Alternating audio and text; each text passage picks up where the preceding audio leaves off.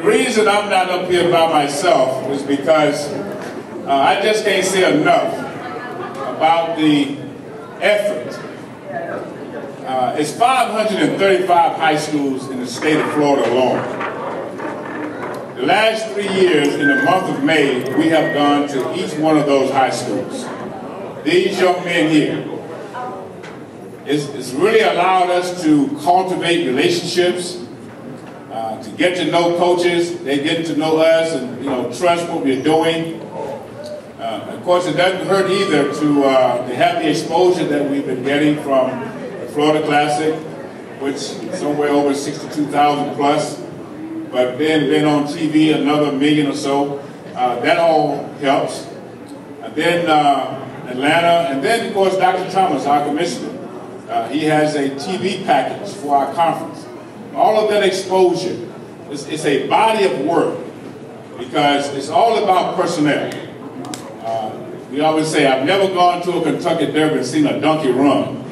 Right? You got to have some horse. Now, area of concern, and I know it was your concern too, we felt like the first thing we needed to address was the offensive line.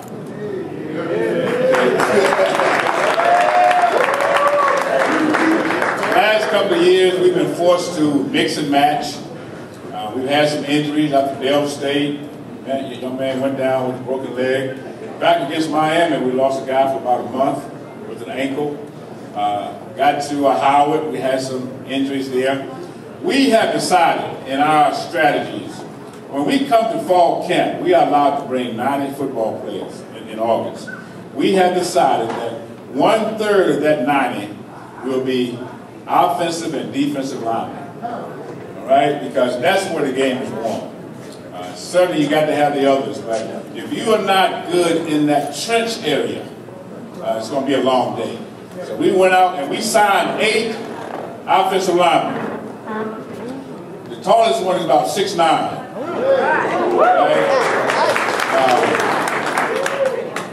And we got some 6'6", some 6'5". Only one of them is under, well, it's about 6'1", but he's a pretty good one. And he's a center. A center really can be a little bit shorter because normally he's either cutting off or reaching, right, in terms of his responsibilities. So we really feel good about our O-line. One guy's all the way from, thanks to Coach Small, who has contacts in Texas and California, we signed a guy from Hawaii. We've always wanted, those guys, if you hit them in the face and that blood and the nose starts bleeding, you got to hit them again the next play. Right? So we need a few of those. So Coach Small made some contact, and we didn't have to home visit, because I know all the coaches would have wanted to go. We didn't home visit him. Luckily, we could just sign him. After he came over, we really had a nice visit this past weekend.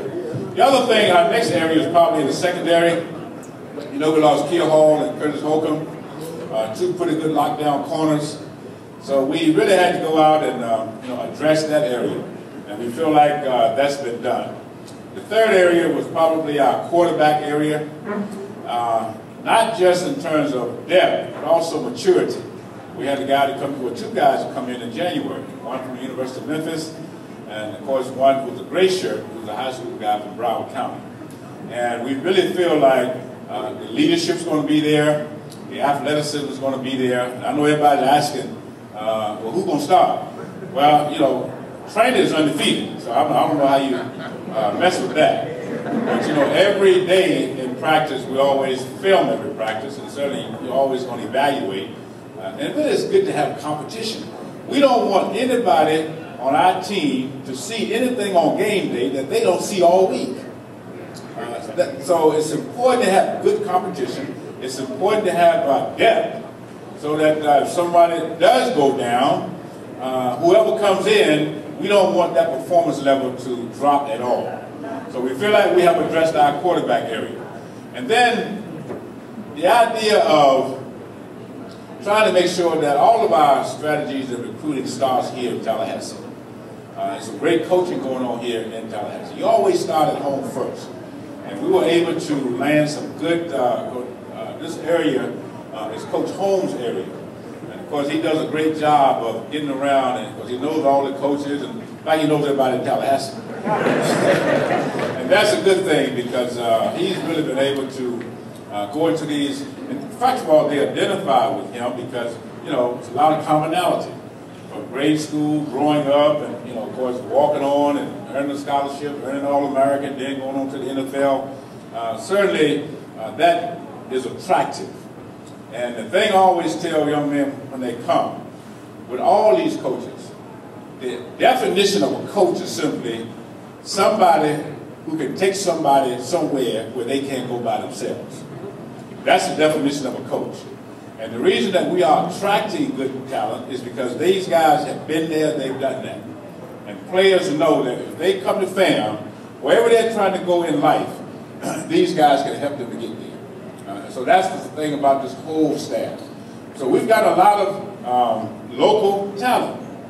And we are impressing that upon them because, you know, we feel good now as a coach that if a young man's out there playing hard, a lot of times we want to take credit for that.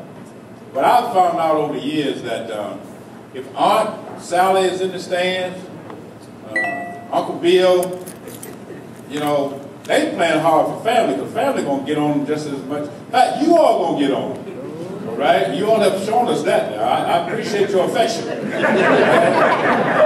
You all care. I know that. Y'all let us know how y'all care, right? But that's good. You know, that's good. But a young man can be here and see, it's all about still filling the stands up. This is the revenue generating sport, and we understand that. So when you got local kids, it's just not going to be mom and dad. The community is going to come. The whole neighborhood is coming. And that's good for us because it is still, at the bottom line, it's still revenue generating. And that's what we got to do. So we got a lot of, and then they can go home. I mean, they're away from home because they're on campus. But it's nothing like going home once in a while and get a home-cooked meal. So it's a win-win for the young man as well as for us. So our strategies start with home recruiting. And then we'll go throughout the Big Bend. And certainly we've done that. And, you know, we feel good. So without just going down the list, we really feel like to date, this is the best class that we've gotten in. And, you know, we only lost 12 off the team from last year. All right, so we really are positioning ourselves to get to that next level. And out of those 23 or 25 that left the year before, 23 of those guys have gotten their degree. So it's not about just winning in the field. It's about, you know, building men, self-sufficient men, so that when they leave, they are productive citizens. And I'm going to just say one more thing, and then we're going to sit down. And I think I mentioned this a little bit earlier, but you know, we really do appreciate all that goes on. You know, in terms of your support, we look around. I don't care where we are on the road, we can see that orange and green. Please know how important that is and how much we appreciate that. Because, you know, and I don't have to tell you all this. FAM is just great tradition. The expectation is that you're going to win. Because Jake Gaither got all that stuff started, all right? And he did a great job. And every time, in fact, we have invited Coach Hubbard over to speak to the team on the 16th of February. And he came along and helped rekindle, all right? And won a national championship. Things that, you know, we have come to expect. And we have no problem with that, because I tell the staff all the time, if you're ever someplace, and because you are there, they don't ask guys to leave the year before. We had a lot of little puppets start the year. We were on the road 4 straight weekends. Started off with Miami. I don't know if the doctor ordered that or not. But it's not nothing to get well with, I can tell you that. But the average team would have, with any less character, would have folded the tent and went home after September.